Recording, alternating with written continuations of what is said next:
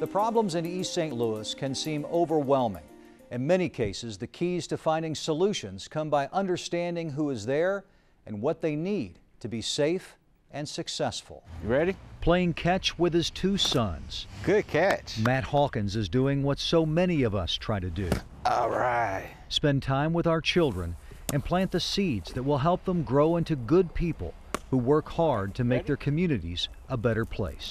It is our duty to manage our community, and no one can take that away from us. And we should never turn our back on it, because it is us.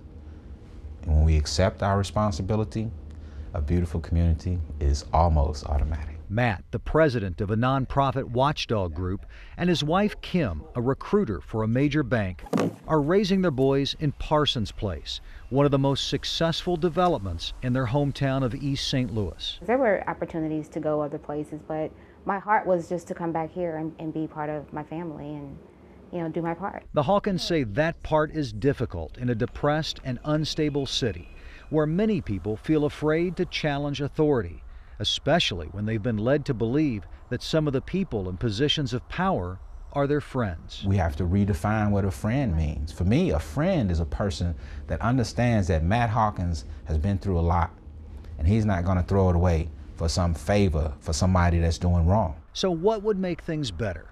Matt Hawkins believes there are too many taxing districts in the East St. Louis area that seem to be designed mainly to provide jobs for politicians and their supporters. If you eliminate what he calls wasteful spending at local townships and the election board, he believes it will reduce the impact of corruption and increase the amount of money available for services like code enforcement and public works. What is it like to try to fight for the truth in East St. Louis? It's the hardest fight that you're going to have. The challenges seem overwhelming. How many of your students have been shot and killed? 63. All I was thinking about was death. I was gonna get shot. At the Emerson Park School and Job Training Program, students like Rico Perkins. Can you imagine before your 14th birthday, you're like, Lord, am I gonna live to see 14? Am I gonna live to see 15? And Elena Burries try to survive the violence that has devastated the city. My whole world just came tumbling down right on top of me when they told me that he got shot. I just wanted to go and make sure that it wasn't really him. But I knew it was, and I couldn't do nothing about it. 63 since 1994. Wow. Yeah. Emerson Park's executive director Vicki Forby works with young adult students, many of them committed to turning their lives around and giving back to the community, but often finding little opportunity to work in the city and help rebuild it. I think people have done what they had to do to survive, and I think people will do that in any part of this world. And at times, it's a seemingly impossible task. What was it like to look over your shoulder all the time? Devastated, scared. Carl Willis wants to work in construction and eventually own his own company. But he's still in a gang and not ready to leave it because of the loyalty and respect he believes he gets from being a part of it. I'm gonna leave it one day. I ain't saying now, but one day I am.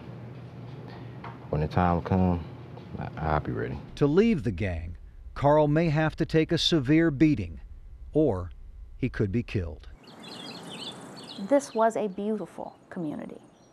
This can be a beautiful community. Forby says the time has come to take drastic actions, like closing nightclubs and liquor stores at 10 p.m. and bringing in the National Guard to save a community that has been unable to save itself. I don't think there's anything wrong with having the National Guard come in. This country doesn't mind invading another country to restore peace and deflect violence and restore government. So why are we afraid to do it here? There have been dramatic actions taken recently, including police raids on overnight clubs and Crown food marts. The state's attorney charged the Crowns with selling illegal synthetic drugs and other crimes. The nightclubs also face criminal charges. And a regional law enforcement commission has been created to provide oversight of the troubled East St. Louis area police departments and allow communities to use tax money usually set aside for development to help pay for law enforcement. The triple threats of poverty, violence, and corruption have cast a shadow over these cities for a long, long time. But I believe in the people of East St. Louis. They are fighting not just for their part of the American dream, they are fighting for their lives. And they deserve the best from us as public servants.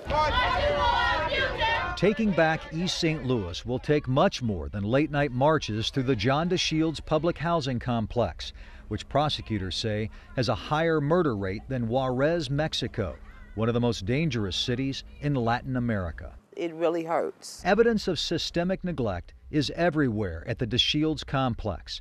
The federal government failed to provide proper security, and the closed Lincoln High School is now a public disgrace, even a year after the state took control of the school district. They don't care about the community. They don't care about the people. Inside the school, more evidence of systemic failure, massive taxpayer waste, and mismanagement. Over the years, our investigations found that the elected school board often chose to spend millions of dollars on jobs for family, friends, and political cronies, instead of hiring more qualified teachers that live in their own community. Now it sits as the latest reminder that something once treasured is now trashed. Until you understand the tough work of building a community, you cannot really appreciate it.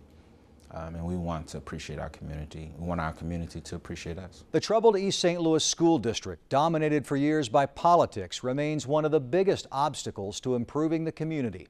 As long as test scores and graduation rates are among the lowest in the state, many experts say the community will continue to struggle, and it will be much slower to rebuild. When we come back, the story of little Ike and other children who want more and are willing to work for it.